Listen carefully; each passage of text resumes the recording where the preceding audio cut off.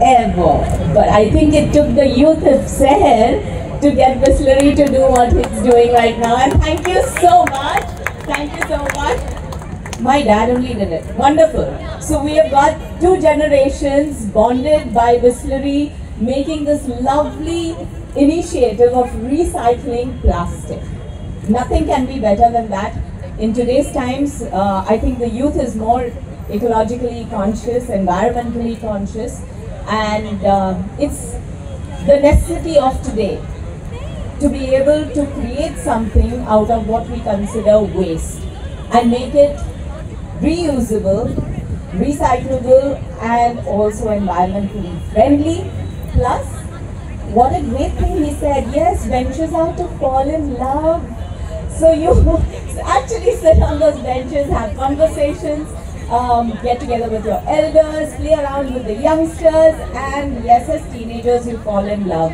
And like Kiran rightly said, this is started in Bandra, but yes, we need to take it all over Bombay. And yes, the next stop, Kiran, should be Juhu.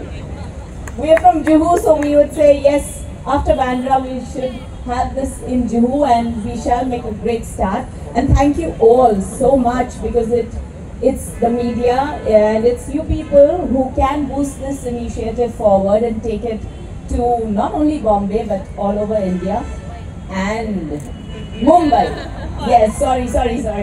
Mumbai, if we start off with Mumbai and we take it all over India, and we can show the world that we can make the world a better place just by recycling plastic. Thank you so much, Asafji, thank you so much for having me here.